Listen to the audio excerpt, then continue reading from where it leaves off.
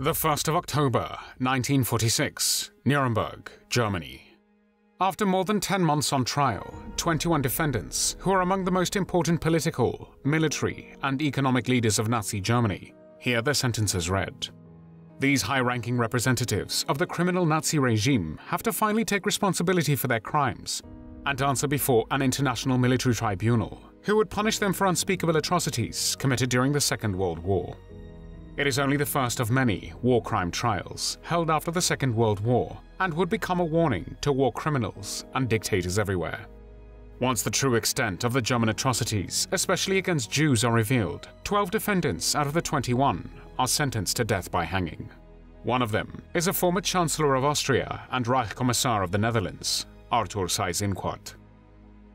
Arthur Seyss Inquart was born on the 22nd of July, 1892, in the Czech village of Stonažov, then part of Austria-Hungary, as the youngest of 6 children. His father, a school principal, was Czech, and his mother was German.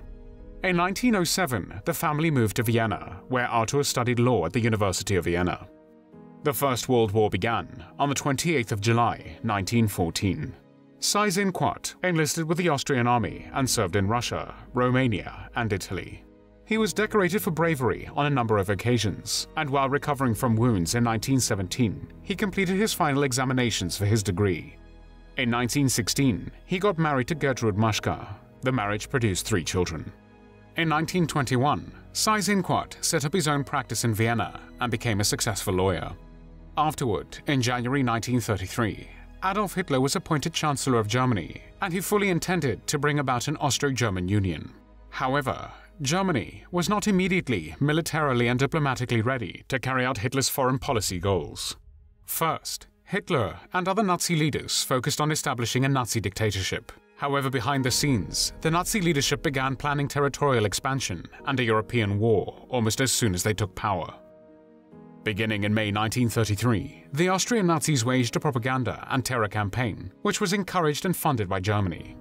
The Nazi goal was to undermine the regime of the Austrian Chancellor, Engelbert Dollfuss, by making him look incompetent. They staged disruptive protests and brawled with political opponents and the police.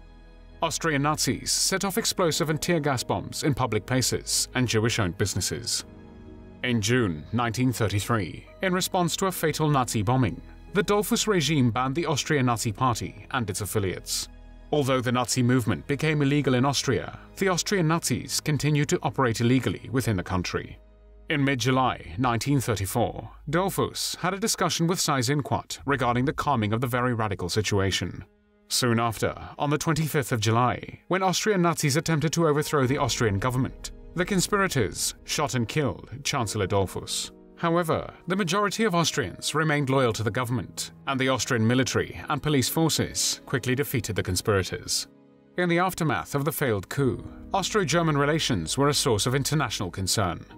This was particularly true for Italy's Mussolini, who initially treated Austria as a buffer between Italy and Nazi Germany. But Fascist Italy and Nazi Germany began to draw closer together in 1935 to 1936. And Mussolini began to pressure Kurt Schuschnigg, Dollfuss's successor, to cooperate with the Germans.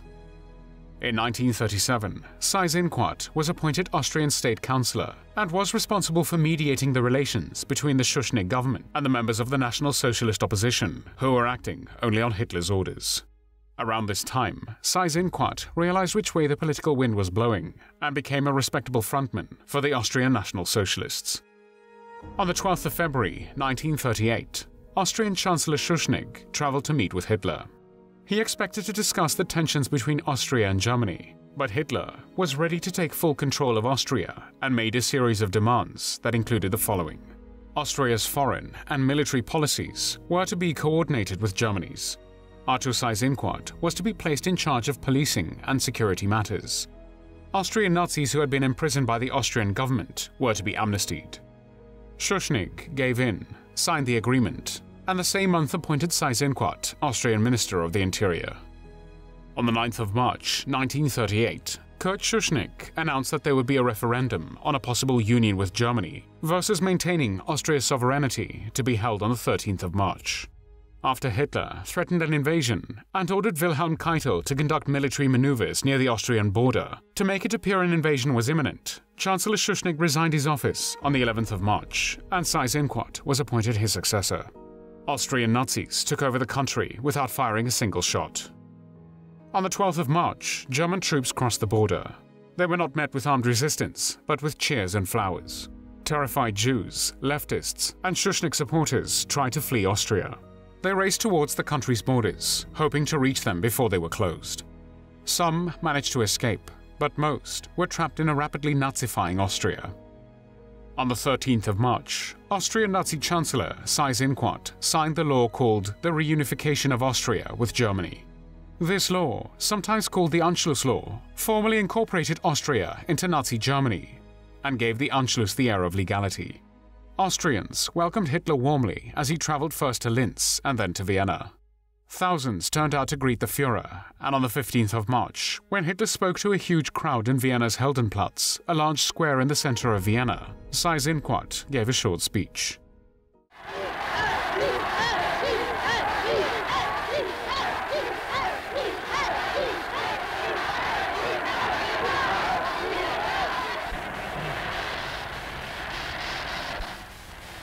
Heute grüßen alle Deutschen aus der Ewigkeit den Führer als den Vollender. Heute grüßt der Führer das neue, ewige Deutschland.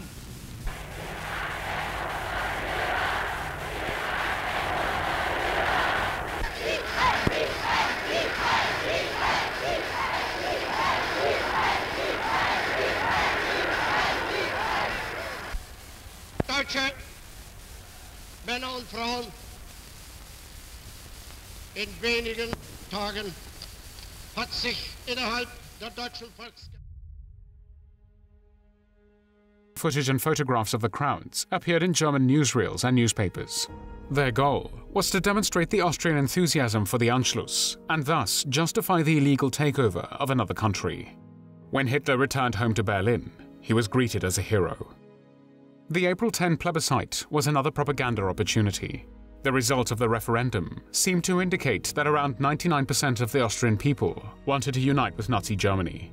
However, between 300 to 400,000 Austrian citizens, such as Austrian Jews, Roma, and the Nazis' political opponents, were forbidden to vote in the referendum. For Austria's approximately 200,000 Jews, the Anschluss marked a terrible turning point. Beginning on the night of the 11th of March, and in the weeks that followed, there was pogrom-like violence across the country. Austrian Nazis and others beat up, attacked, and humiliated the Jews. They forced Jews to scrub the streets, clean public toilets, and perform humiliating exercises. Many decided to try to leave Austria. Lines appeared at the consulates across the city of Vienna. Austria was no longer an independent country and became a province of Nazi Germany, referred to by a new name, the Ostmark. Seyss-Inquart became its governor, thus becoming Hitler's personal representative in Austria. As Reich governor in Austria, Seyss-Inquart ordered the confiscation of Jewish property and sent Jews and political opponents to concentration camps. He also received an honorary SS rank of Gruppenführer, and in May 1939, he was made a Reichsminister without portfolio in Hitler's cabinet. The Second World War began on the 1st of September 1939. Germany launched the attack with an advance force consisting of more than 2,000 tanks, supported by nearly 900 bombers and over 400 fighter planes. In all, Germany deployed 60 divisions and nearly 1.5 million men in the invasion.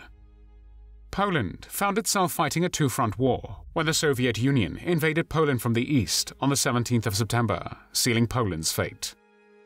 The last operational Polish unit surrendered on the 6th of October.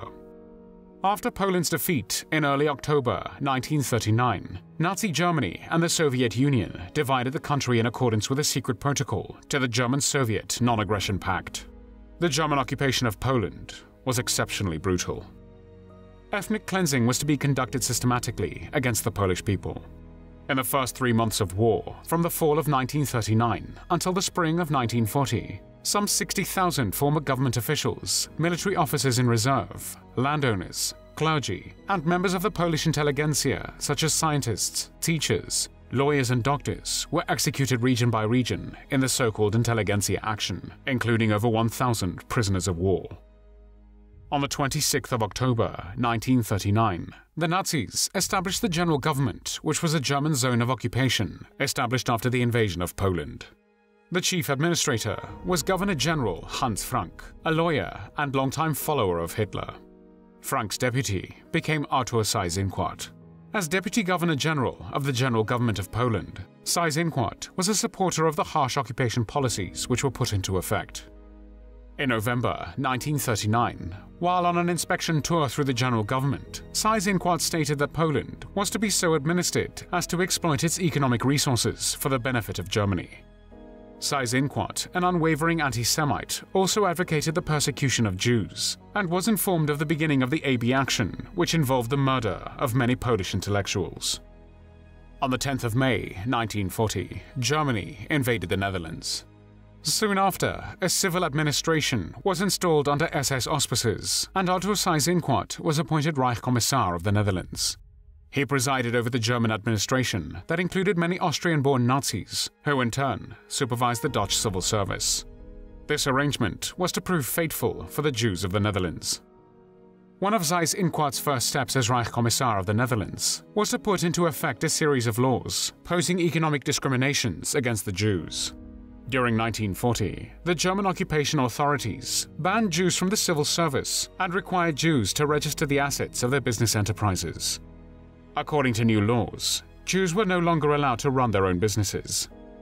In January 1941, the German authorities required all Jews to register themselves as Jews. A total of 159,806 persons were registered, including 19,561 persons born of mixed marriages. The total number included some 25,000 Jewish refugees from the German Reich. A Jewish council was established in February 1941. On the 22nd and 23rd of February 1941, German forces raided the Jewish quarter in Amsterdam, arresting and deporting more than 400 Jewish men to Buchenwald and Mauthausen concentration camp. The Dutch people's reaction was unique among the Nazi-occupied Europe. They organized the February Strike, a two-day general strike which started on the 25th of February 1941. German officials brutally suppressed the strike. The action was followed by a hardening in Nazi policy. The German authorities and their Dutch collaborators segregated Jews from the general Dutch population and incarcerated 15,000 Jews in German-administered forced labor camps. The Germans then ordered the concentration of Jews in Amsterdam and sent foreign and stateless Jews to the Westerbork transit camp in the northeast part of the country. Some of the remaining provincial Jews were sent to the Vught camp. Regulations which forced Jews to wear a yellow Star of David on their clothing as a means of identification were announced in the Netherlands on the 29th of April 1942. Those caught without a badge after the 5th of May, when they came into effect, were arrested and detained for a 6-week period. Deportations of Jews from the Netherlands began in July 1942. The last train left Westerbork for Auschwitz on the 3rd of September 1944. During these 2 years, the Germans and their Dutch collaborators deported some 107,000 Jews, mostly to Auschwitz and Sobibor, where they were murdered. Only 5,200 survived. In addition, 25,000 to 30,000 Jews went into hiding, assisted by the Dutch underground, and 2/3 of those managed to survive. The geography of the Netherlands made escape difficult. The ruthless efficiency of the German administration under Arthur Seyss-Inquart and the willing cooperation of the Dutch administrators and policemen doomed the Jews of the Netherlands. Less than 25% of the Dutch Jewry survived the Holocaust. One of the biggest impacts on the Dutch people during the occupation was caused by the German Arbeitseinsatz, or labor deployment, which forced every man aged between 18 and 45 to work in German factories. As part of this program, approximately 500,000 Dutchmen were transported by force to Germany. Life in the factories was hard and dangerous too, as the buildings were regularly bombed by the Allies. Those that refused to go were forced into hiding. Because some Dutch citizens couldn't bear to see what was happening to their country and people and resisted the occupation, they joined the resistance. This resistance's counterintelligence, domestic sabotage, and communications networks helped to provide key support to the Allied forces throughout the liberation of Holland. Members of the resistance, if discovered, were immediately sentenced to death. As Reichskommissar for the occupied Netherlands, Seyss-Inquart was ruthless in applying terrorism to suppress all opposition to the German occupation. a program which he described as annihilating his opponents. Arthur Seyss Inquart was Reichskommissar of the Netherlands during the whole occupation from May 1940 until May 1945, and in this position he was responsible for sending slave laborers to Germany, the deportation of over 100,000 Dutch Jews to death camps, the suppression of the February strike, and the shooting of resistance fighters. In late 1944, when it became obvious that the Allies were about to retake the country, Hitler issued orders to enact a scorched earth policy upon the Netherlands. However, Arthur Seyss Inquart was able to greatly limit the scope to which the order was executed. Before Adolf Hitler committed suicide on the 30th of April 1945, in his last will and testament he named the new government, headed by Karl Dönitz, and appointed Seyss Inquart as new foreign minister, replacing Joachim von Ribbentrop. However, Seyss Inquart held the office only from the 30th of April until the 2nd of May 1945. In the end, justice finally caught up with Seyss Inquart when he was arrested by members of the Canadian Armed Forces on the 8th of May 1945 and tried at the Nuremberg trials, which were held against representatives of the defeated Nazi Germany. He faced 4 charges: conspiracy to commit crimes against peace, crimes of aggression, war crimes, and crimes against humanity. During the trials, in relation to the 107,000 Dutch Jews deported to the Nazi death camps, Seyss Inquart said that he had had serious humane and legal scruples against the evacuation of the Jews, and even though he admitted knowing that they were going to Auschwitz, he claimed that he had heard from the people who had been to Auschwitz that the Jews were comparatively well off there, and that he thought that they were going to be held there for resettlement after the war. However, his lies did not help him escape justice. On the 1st of October 1946, the International Military Tribunal found Arthur Seyss Inquart guilty of crimes of aggression, war crimes, and crimes against humanity, and sentenced him to death by hanging.